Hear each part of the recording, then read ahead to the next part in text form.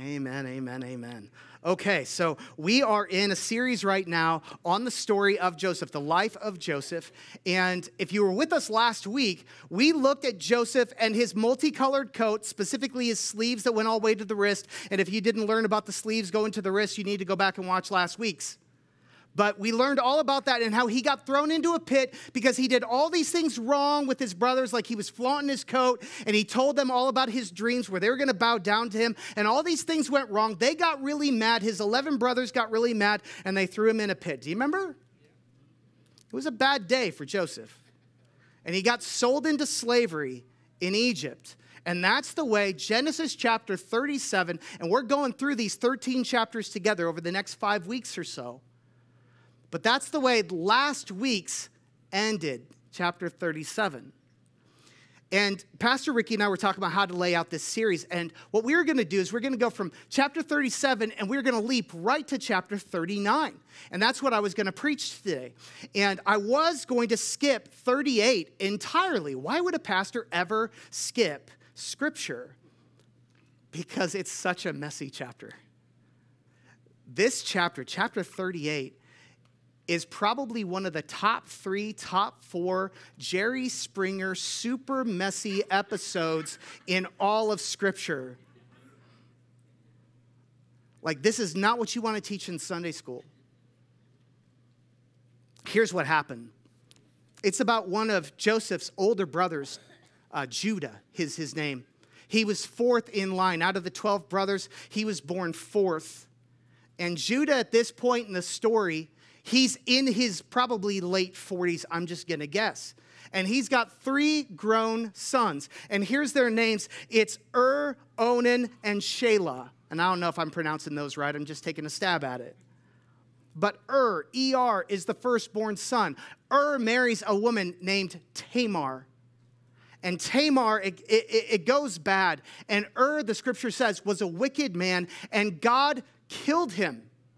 You're like, well, explain that, Pastor. No, I'm going to move on as fast as possible. I don't know why God killed him on the spot, but he did. And all of a sudden, Tamar's a widow. And so here's what the culture was. The culture, this patriarchal culture at the time, said that if a woman had, and her husband has died, she becomes a widow. If she has no child, she has no rights in that culture. And she is financially vulnerable, not stable. It's a very bad position to be in. It was so bad that the law also required at that time that the second brother in line had to marry her and give her a child. And that's the way it was supposed to work in order to protect this widow. And so Judah follows the law. He grabs the next brother in line, Onan, and has him marry Tamar. Onan was also wicked in the sight of the Lord, and God struck him dead. Again, I'm not going to explain that one either. But again, no child. So Judah is sitting here with his 3 sons, and 2 of them are dead already. And he's looking over at Tamar and looking at his 3rd son. And he's seeing a pattern, right? She's some kind of spiritual black widow. I don't know if I would. So he doesn't. He doesn't marry the 3rd son to her.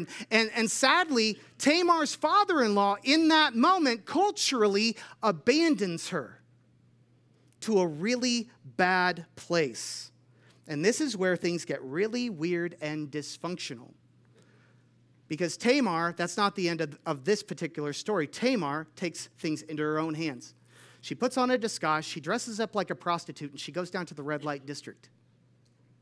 And if your kids are in the room, I'm sorry. But she waits there, and she waits there for Judah, her father-in-law. And we don't know why she waited there for him. There must have been a life pattern for Judah of going there. So she waits for him, and he comes along, and he doesn't recognize her disguise, and he takes her, and he has sex with her, and she becomes pregnant, and he leaves the entire episode and has no idea that this was Tamar, his daughter-in-law, all along. And then the story goes forward that all of a sudden, because she became pregnant, the extended family starts to realize that she's pregnant now, and word starts to pass through the family, Tamar must be sleeping around because she's pregnant. And it gets back to father-in-law Judah, and Judah becomes enraged and says, then we've got to kill her. because she hasn't been moral, she hasn't been pure, and he even says, let's burn her. Wow, such a soft-hearted guy. And of course, Tamar, she can prove that Judah is the dad, and this is before DNA technology, right? There's a whole story in there. You can read about it yourself in chapter 38. But she's able to prove that Judah is the father, and she confronts Judah in front of the rest of the family, and he has to back off and say, okay, I guess we're not going to kill you, because guess what? Not only did you do wrong, but who else did wrong? And so what we're going to do is we're just going to sweep this under the rug, and that's the way that chapter ends. And she has the child, and it's actually twins. And I want you to imagine what it's like to be part of the barbecues at Grandpa Judah's house. And the twins running around. And do they call him Grandpa or Dad, or what do we even do? And are they cousins? Are they nephews? What's going on? And it's kind of a messy family situation. Some of you are like, sounds like the family I grew up in kind of situation. Let me just tell you this. One of the twins' names was Perez. And when you go to Matthew chapter 1, and it gives you the genealogy of Jesus Christ, as you go down through the names, and it's about 5 down from the top, it says that the Messiah himself came through the line of Perez from the tribe of Judah, whose mother was Tamar. And Matthew inserts it in there, whose mother was Tamar. Just wants to remind you, Jesus came from a very messed up situation. If you're here today and you're like, you know what, that sounds a little bit like my family, you're in good company. The Savior himself. And Jesus turned out okay, amen? Amen, amen. So that's chapter 38. Do you see why I wanted to skip it? So now I'm going to skip it. We're going to go to 39. Just describe that to you. We're actually going to come back to that later, so you can look forward to that. Joseph, back to Joseph. Joseph, at the beginning of chapter 39, he's 17 years old, and he gets sold into slavery in Egypt. So let's look at verse 1. When Joseph was taken to Egypt by the Ishmaelite traders, he was purchased by Potiphar, an Egyptian officer, and Potiphar was captain of the guard for Pharaoh, the king of Egypt. And so Joseph goes to the slave auction, essentially. Potiphar, who is head of the king's intelligence service, bodyguard, he's a big, big deal. Potiphar's a big deal. Potiphar goes and chooses Joseph and buys him to run his household. Again, Joseph is 17 years old, very, very young guy. He just got 2 new cousins he doesn't know about. Verse 2 happens. The Lord was with Joseph, so he succeeded in everything he did as he served in the home of his Egyptian master. Potiphar noticed this. Notice Potiphar notices his business success, his management success, and Potiphar is going to give credit to God. Realized that the Lord was with Joseph, giving him success in everything he did. This pleased Potiphar, so he soon made Joseph his personal attendant and put him in charge of his entire household and everything that he owned. Now, you've got to see the progression, because this is a season of business promotion for Joseph, and you need to see it that way, because our culture gets kind of screwed up about this.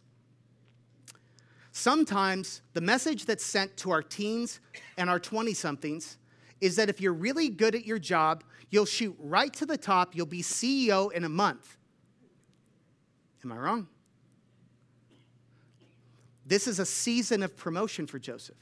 We're going to get every indication throughout all of Joseph's story that he's an amazingly gifted administrator and leader.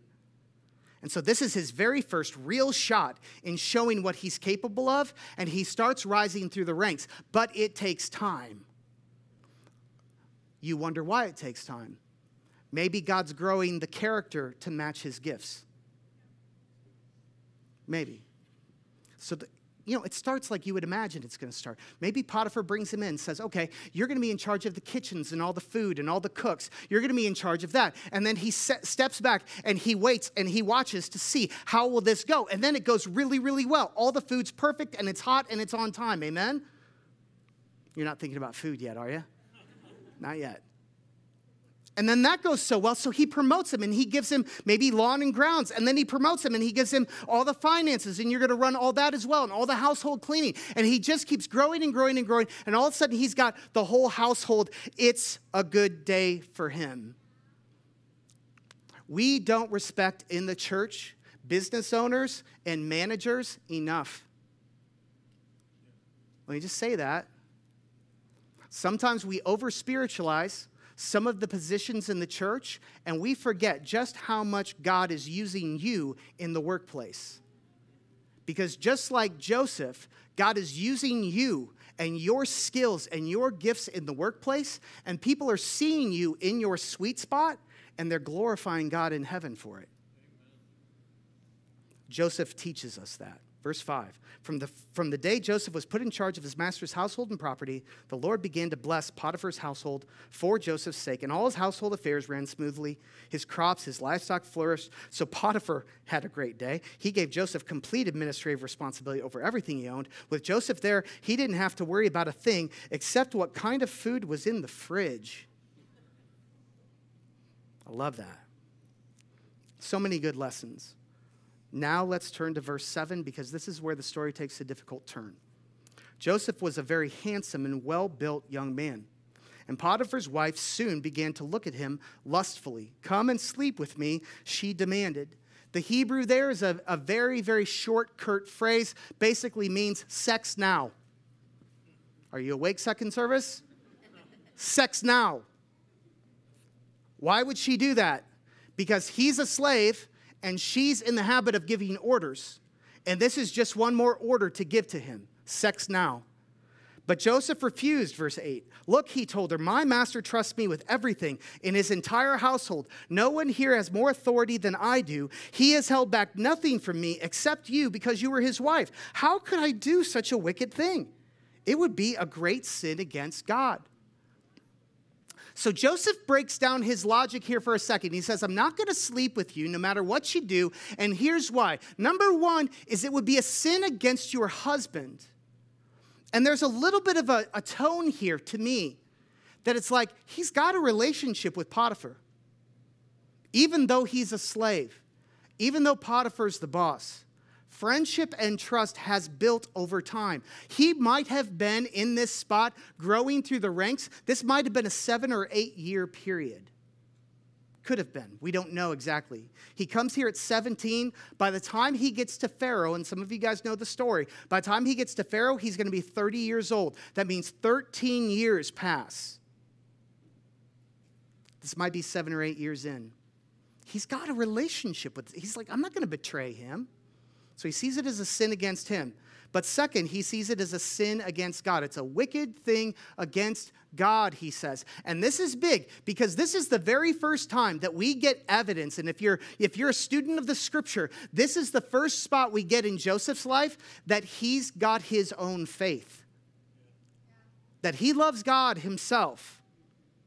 And we don't know exactly how that looked at him. But all of a sudden in this moment, it became important to him. It was guiding his decisions. There was a faith there. Verse 10, she kept putting pressure on Joseph day after day, but he refused to sleep with her, and he kept out of her way as much as possible. I just love that he physically avoided her presence as much as he possibly could. Just really quick, have you ever heard the term hostile work environment? That's this. Here's a tougher one. Have you ever heard the words power differential? That's gotten a lot of play recently in our culture. That sometimes a sexual encounter isn't as simple as it looks on the surface. But sometimes there's a power differential there.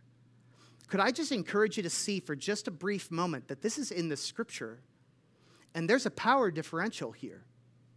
See, she has power over him, does she not? Because in that culture, if he doesn't do what she says, she could accuse him of pretty much anything she wants to. And who's going to get believed? She will. She's the one with the power. Do you think Joseph is smart enough to know that? Yes. And see, here's what's weird. And some of you guys grew up in Sunday school like I did. And you always heard this story as hey, you ought to try to overcome lust in your life because of the sexual temptations that are around us. That's the way we tend to be taught this story. But hold on a second. We get no indication in this passage at all that he's attracted to her. This may not be a lust episode at all.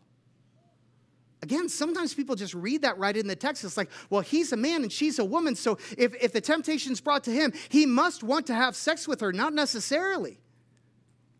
And I know this is really raw and edgy. Are you doing okay? We all right so far? She might be really unattractive. It says he was handsome. It doesn't say anything about her.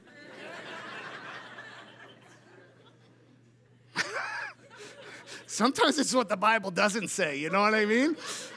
And she had a great personality.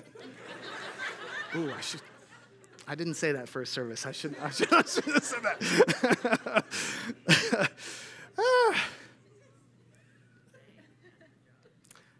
She was likely much older than him. She might not have been attractive to him. So what's the challenge that 17-year-old Joseph, again, maybe he's in his early 20s at this point. Maybe this has been several years, but still a young man. What's the challenge he's really facing here? Is it lust? Or is the real challenge he's facing having to do with power, potential consequence, and fear? And you got to bring this up and you got to really face it. And here's why. Because some of you have faced that challenge. Some of you have been in those very difficult, sticky circumstances where they're not saying they'll use their power against you, but you can feel it in the atmosphere. And you still have to take it into account. I think Joseph was smart enough to take it into account. And I think it was complex. I think it was messy for him. Very, very tough situation. And just so that we're clear, the Bible isn't trying to say women are the aggressors here. Because you fast forward to 1 Samuel and you get to King David and he's the aggressor with Bathsheba and you find the exact same scenario where you've got somebody with the power and somebody without the power and they are propositioned sexually. And there's a whole lot the Bible doesn't say in that passage either. So the Bible is an equal opportunity player when it comes to sexual harassment. I'm just going to say that.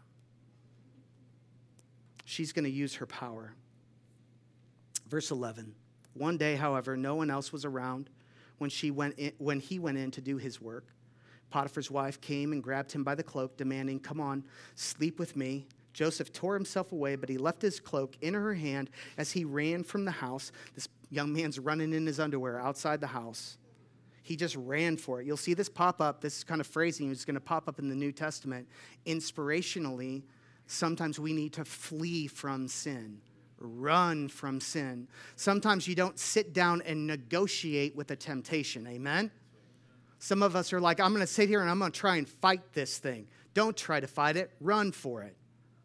Verse 13, when she saw that she was holding his cloak and he had fled, she called out to her servants. Soon all the men came running. I just think there's a moment here where he's run out of the house in his underwear. She knows she's got to explain this somehow. "Look," she said, "my husband has brought this Hebrew slave here to make fools of us. He came into my room to rape me." But I screamed. And there was not an outside panel, objective investigation done of this sexual encounter, of course. She made the accusation. She was believed. And that's the way that this thing went down. Because she had the power. The threat of using her power was always there, and it absolutely comes through in this particular situation. And Potiphar throws Joseph in jail. Tough day. Joseph would have expected that. Actually, scholars think Joseph probably would have expected more. Scholars are actually really surprised that the punishment that comes to the young man here is basically a life prison term. They're surprised at that because in the ancient world, if a slave tried to rape the spouse of the master of the house, death. death. So why in the world did Potiphar just give him prison? Scholars guess that maybe he suspected something was fishy. So Joseph did the right thing, and now he's in prison. So go back to the context here. So in the first chapter we talked about last week, he did some bad things, right? Not evil, maybe, dumb things, and got thrown into a pit. It was a bad day. Maybe as he's getting sold into slavery, maybe he learned some lessons as a result of that. Doesn't mean he deserved what he got, but maybe he learned some lessons from that. Here you see a very different Joseph. You see a very wise Joseph. You see a high character Joseph in this particular narrative, but he still gets thrown into prison. Has anybody in this church ever had a day where you feel like you did the right thing, it was really hard, and you still got thrown in jail? And you're looking up to heaven and saying, what the heck, God? I thought I did the right thing. Some of you did all the right things in church and through your teen years and stayed pure and did all kinds of things, and then your marriage still went south. And you're looking up and saying, what the heck, God? You give a whole lot of money to the church and you serve and you're a great leader and all this kind of stuff, and you still get cancer, and you're looking up to heaven and saying, what the heck, God? That's real, isn't it? There's people who walk away from God entirely at a moment like this. They say, how can bad things happen to good people? And I'm a good person, and this stinks, and how could you? Many people, this becomes the moment where they fall away. So the fact that Joseph doesn't, and you're going to see next week that he doesn't, it's a miracle. It shows a lot about him. So, what should the message be about today? How about let's do a sermon on how to be a good leader in business? How about let's do a sermon on how to avoid sexual temptation? Let's do a sermon on why God actually even cares about what we do in the bedroom. That'd be a good one, right? How about we do a sermon on why bad things happen to good people sometimes and what to do about it? All good sermons. I'm not preaching any of them. Here's why. Because I got to the end of it, and it finally occurred to me. I don't think this crazy Jerry Springer, Judah and Tamar story right before this story is a mistake. Moses is the person who wrote the first 5 books of the Bible later. It's just a little scholarly note for you. When Moses sat down under the inspiration of the Holy Spirit and he wrote down the history of this family, why in the world did he put Judah and Tamar right before the story of Joseph? It breaks it up. If you're editing a good movie for the theaters, you're going to edit that out. Why did he put it in there? And I just kept staring at it and asking myself that question. And I think this is why. I think it's about the soul. So let's look at it this way. Look at Joseph, and let's look at his life on the outside. I'm going to move through this very, very quickly. But on the outside, he's a slave. He has no rights. He's got nothing. He's also now in prison. You're not just a slave. You're a slave in prison. You're at the lowest of the low, right? No possessions, no comforts. It's a bad life right now for him. He's also poor. He's also on the inside. He's accused for something he didn't do. And he's disrespected. His reputation is trash at this point. On the outside, you do not want to be this guy. But look at his heart on the inside. What about his soul? He's got peace. And that word peace there is going to mess with you right now because you're like, I don't know that the first day in his jail cell he felt a lot of peace. Probably not. But I think he came to a painful peace. And when I say painful peace, many of you in the room know exactly what I'm talking about. A place where all the stuff on the outside is screaming right now. But I've got this lifeline and an anchor to God because I know I'm where he wants me to be and I'm hanging on. And there's a peace in that. And that's the kind of peace he had. And this inner respect of like, I know my integrity is there. I know that who I say I am on the outside is what I did when no one else was looking. I know that. And maybe it doesn't mean much to a lot of people, and maybe nobody believes me, but I know, and God knows, and he saw me, and so he's got an inner respect, and he honored his friend. He honored Potiphar, and he knows he did that, and that deepens his life pattern of good and deepens his faith in God, because that's the way we are as human beings, aren't we?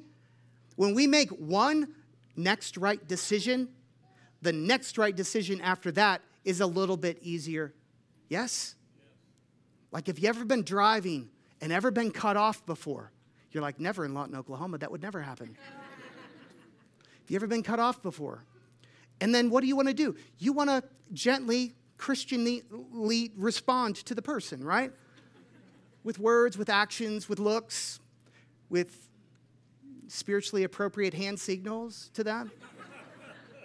Right? Like, those are the things that you want to do in the moment. But let's just say that on that particular day, God's got a hold of your soul and you're like, no, I'm not going to do that. And you fight it and you get past it and you act kindly. You don't even pull up next to them and glare at them, because that's usually legal, right? Like, we think that. You don't even do that part. You just got past it and you let it go. Every single time you let it go like that, you know how much easier it gets to let it go next time? Because you just made a deposit in your character and in your soul. And that's what Joseph was doing. He was making very hard decisions under threat, and it was changing him, deepening him. Now let's look at Judah. Do you remember Judah and Tamar from the beginning of the story? Do you remember father-in-law Judah with the grandkids/kids? How's he look on the outside? Well, he's a free man. Everything's great. He's got home, he's got family, he's got everybody running around him. It's barbecues, it's everything. He's wealthy and he's comfortable. He's accomplished. He's got all the stuff. He's doing great. And he's respected by the people who decide to play along with the mask he's wearing, by the way.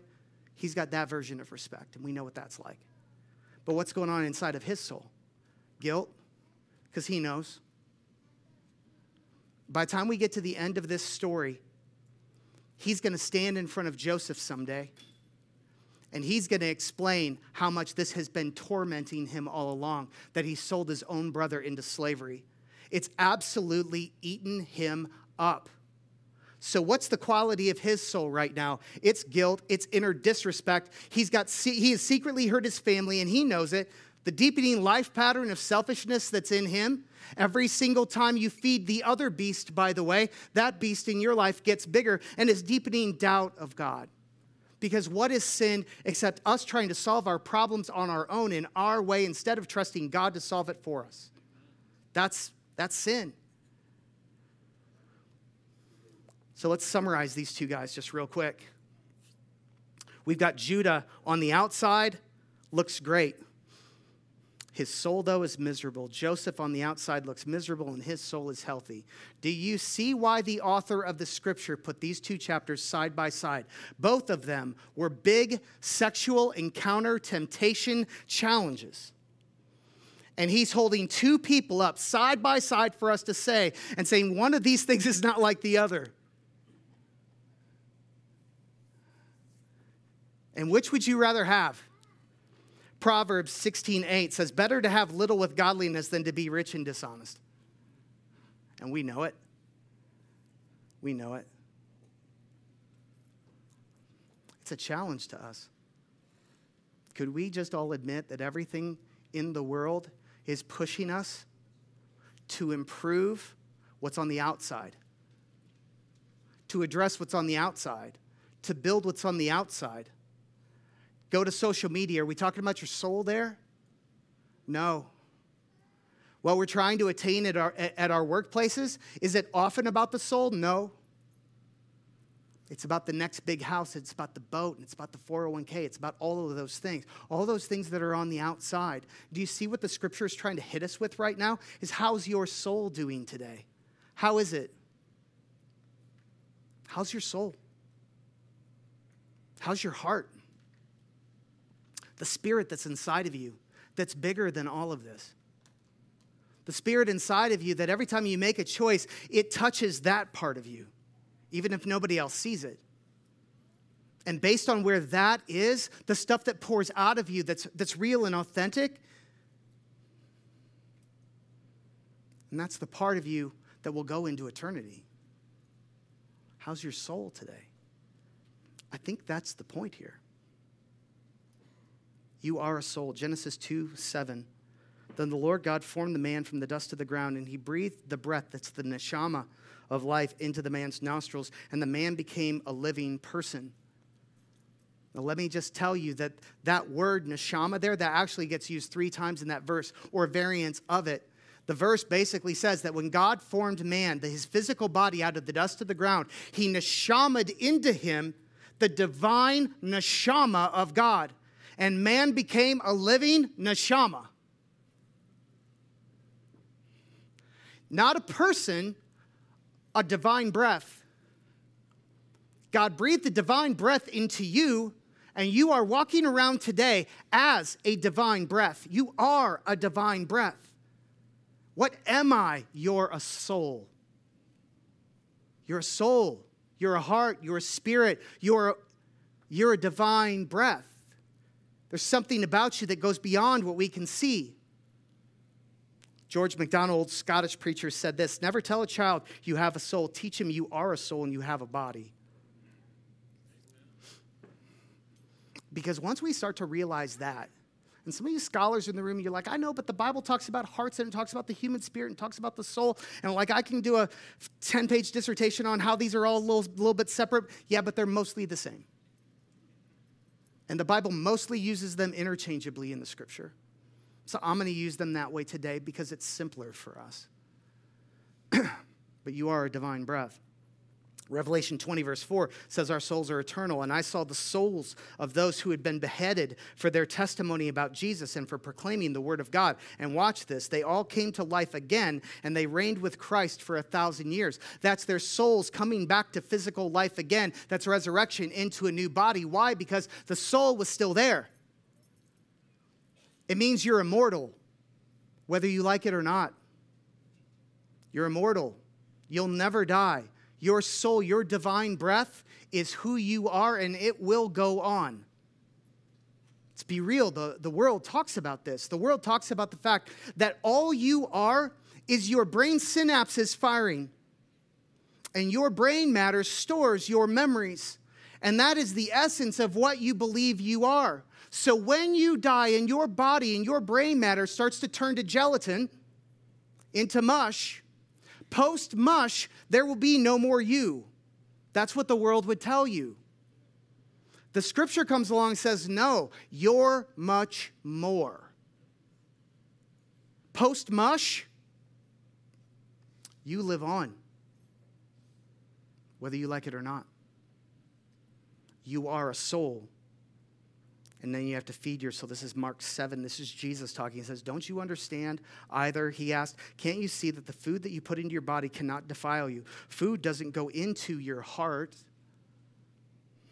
but only passes through the stomach and then goes to the sewer. And you see what he's saying there. And then he added, it is what comes from inside that defiles you. The actions you take, the words you say, the thoughts you think. From within, out of a person's heart, come evil thoughts, sexual immorality, theft, and murder. So Jesus is saying, you've got this divine breath here. You've got this soul. And the quality of this thing, it depends on what you do with it.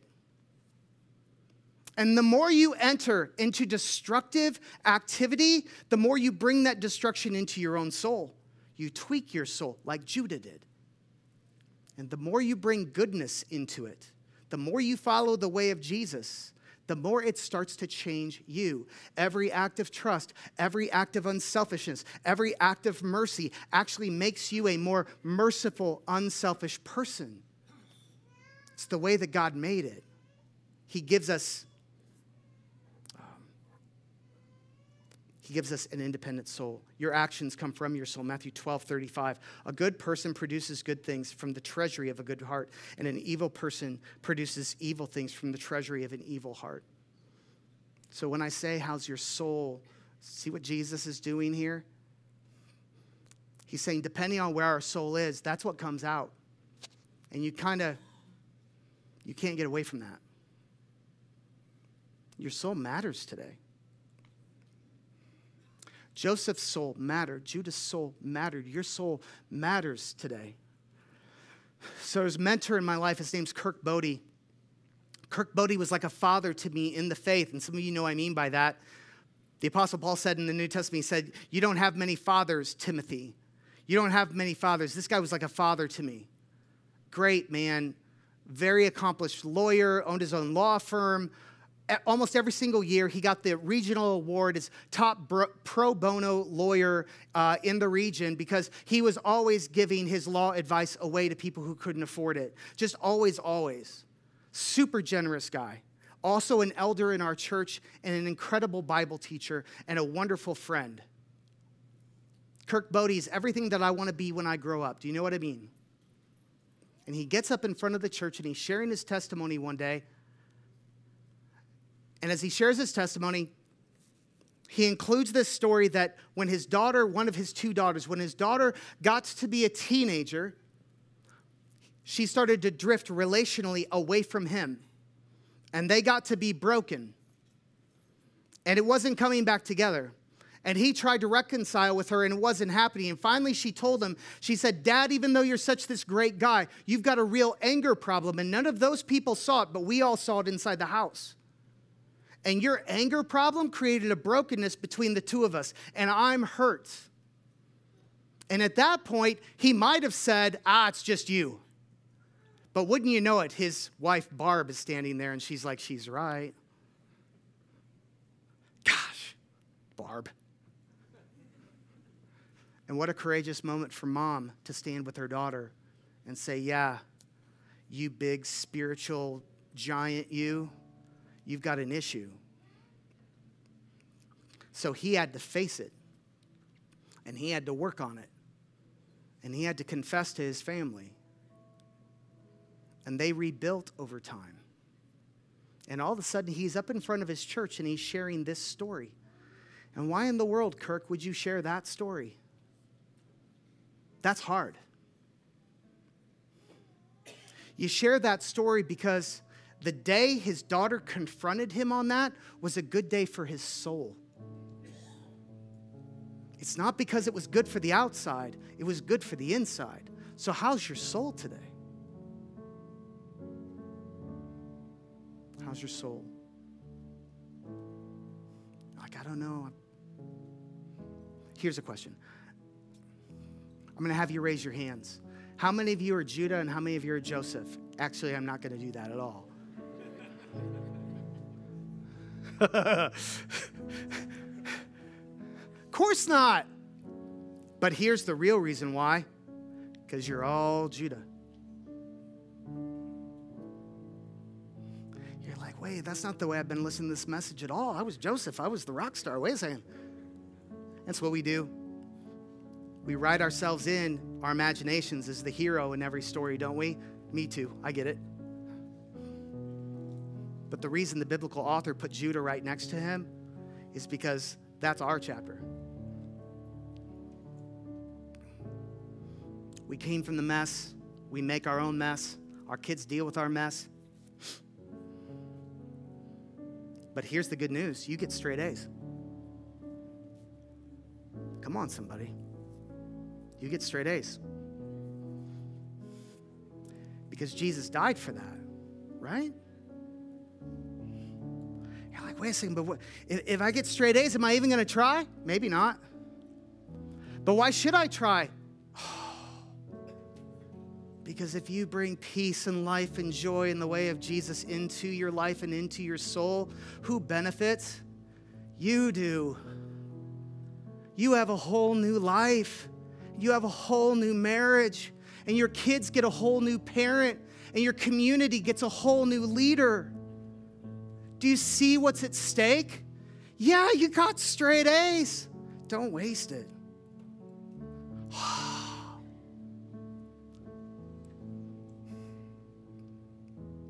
Jesus says this, Matthew 11:29, take my yoke upon you. Let me teach you, because I am gentle and humble at heart. And you'll find what? Rest, peace, for your souls. Look at what our gentle Savior is saying. And some of you Bible scholars in the room, he is the Lion of the tribe of what? Judah. It's his title. Of that messed up guy? Yeah. Yeah. And it says, and then Jesus is not ashamed to call us brothers. Doesn't that mean something different to you now? He says, I came from a messed up family too. And I get it. And I'm the guy that scored you straight A's. And I'm gentle. And I'm humble in heart. Why don't you come here with your soul? Why don't you come here with it? I love it. He says, come to me and you'll find rest. You know what he's talking about? He's talking about a location. So why don't you bring your soul over here? Because this will be your soul's home. And this will be a restful place where you don't have to condemn yourself all the time for all the mess. Where you can actually try and you can put one foot in front of the other and get your clean slate every single day from the cross of Jesus Christ. Isn't he good? He's so good. Just guys stand. The Lion of the tribe of Judah. Blows my mind. Let's pray. Lord, how's our soul today? Where are we at? Not on the outside where everybody can see. How are we doing on the inside? We want to thank you that we don't have to work harder at it. We don't have to fear. But God, you've got so much good for us.